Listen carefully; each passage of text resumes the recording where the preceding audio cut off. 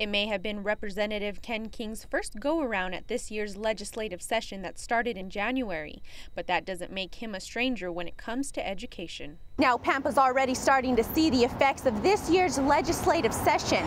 First on the agenda, education. House Bill 5 was signed by the governor, and what House Bill 5 is going to do, number one, it's going to reduce the number of tests our high school students have to take from 15 to 5 for end-of-course exams.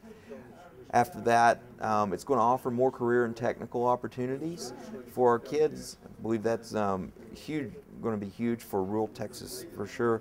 The House and the Senate both passed Bill 1926, which opens up opportunities for high school students to take online classes from the Texas Virtual School Network. King says students can now register for classes that aren't offered in their school.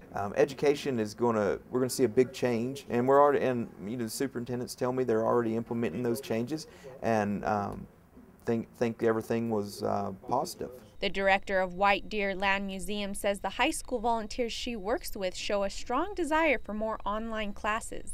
That the bill that's with online learning, it's going to help them to really be more versatile, to choose a career path and encourage them to follow that path, and I think that it's a great idea. Marissa Lucero, Pro News 7.